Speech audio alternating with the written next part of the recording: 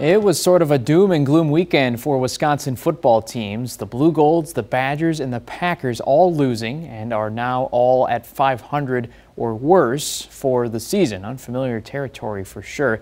The Blugolds have dropped 5 straight after an exciting comeback to begin the season.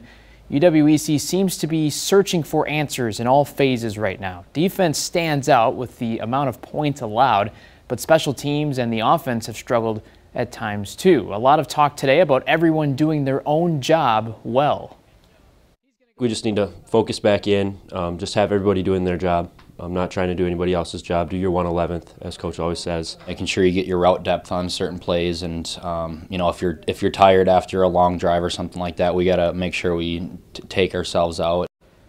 Blugolds on the road at 22nd ranked UW River Falls this Saturday. We'll talk more about the Falcons' high-flying offense at 10. Stout visits number 24 UW Oshkosh.